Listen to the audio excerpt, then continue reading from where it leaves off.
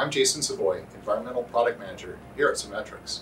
Today we're going to cover the battery replacement on a PT2X level sensor and a CT2X level connectivity and temperature sensor. Right here I have my green soft jaws. They magnetically clip in to a standard vise and provide a nice rounded piece right here to actually grab this probe by. I am going to grab it by the knurled end with the soft jaws. You can see they buckle a little bit and grab the cable down below. I'm going to push down, and it may be easier if you use gloves, but I'm going to push down and twist to the left.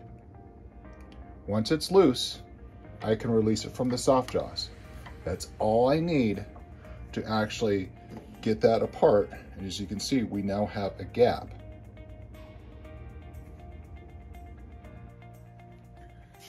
Now that we've loosened the threading on the soft jaw vise, by gripping the knurled end, we're going to continue the process with by hand. Again, we don't want to use mechanical tools on the body or else it could deform and ruin the seal. We're going to continue to twist until we see both O-rings. At that point, we want to pull out gently, and we'll see the threads, and then the connector. Once I see the connector, I want to try to grab it by the wires and the connector on top and pull a little bit farther, and we'll see the battery spring. It'll make a little noise, and then we're going to rotate and disconnect the connector right here.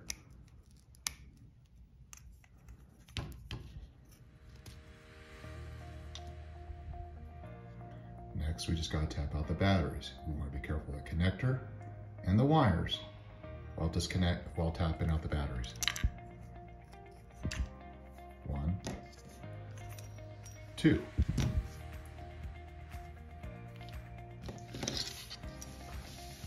This is the same process on a CT2X or Tempion as well.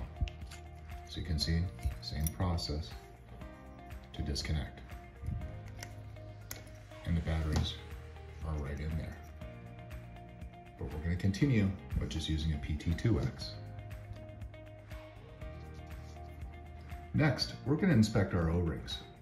We're going to look for any flattening, tears, abrasion on them, and also the square O-ring. If the tension on the square O-ring is not holding it tight to the threads any longer, this will be needed replaced as well. You can access the O-rings typically by pinching and rolling them off.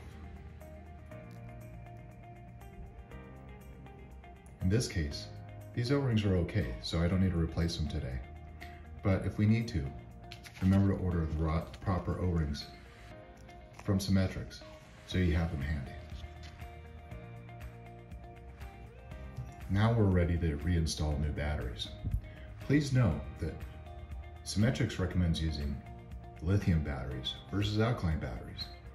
Alkaline batteries do off-gas while they're in the chamber, and the acids could actually build up, corrode the connectors, or worse yet, corrode the board.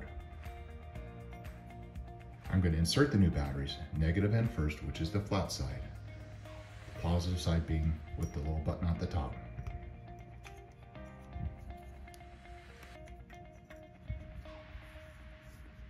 Next, we want to reconnect to the connector here.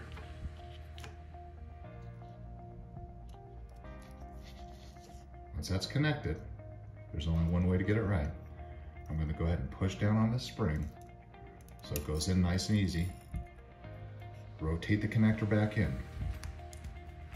I'm going to slowly push together. I'm going to make sure this dimple matches up with this thread right here. And I can slowly twist it, put it back together. If I can't get that little gap done by hand, you may want to disassemble again and double check and make sure you didn't pinch any wires or snag a wire, or it may just take a soft jaw vise to get that final seal down. Now that we're done replacing batteries, we're going to want to reconnect this to a computer and test it. Last of all, we're going to connect our PT2X, CT2X, or Temphion back to the computer.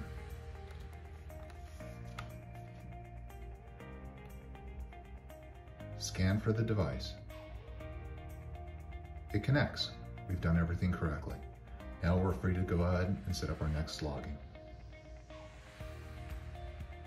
Thank you for joining us on the battery replacement for the PT2X, CT2X, and Temphion sensors.